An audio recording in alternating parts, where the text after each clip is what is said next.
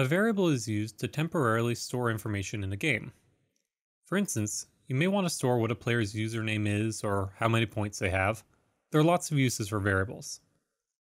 Now, to make a variable, we first need to think of a name. In this case, let's say I want to store my favorite number. So I'm going to type favoriteNumber. And that's all I need for the name. But a variable name on its own is not going to do much. I want to put something into this variable. And to do this, I'm going to use the equal sign.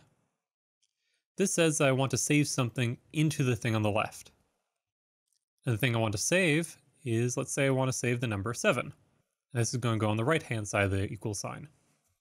If I hit enter, we'll see that nothing really happened in the output.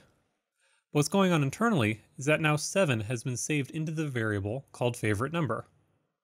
If you remember from the last video, we used the print function to print out values. So let's see what happens when we print out favoriteNumber. We can see that it prints out 7, the value that was stored into it.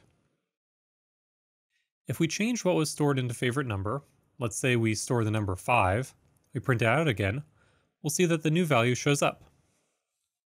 Now keep in mind, variables can store anything, they don't have to be numbers. We can save something else in favoriteNumber. Let's say we save the string 5, spelled out F-I-V-E. Now if we print that out, it'll print out the string 5. And just like when we use the print function, if we want to save a word or a phrase, we have to use quotation marks around the value that we're saving. If we're saving something else, again like a number, we don't need to use quotations.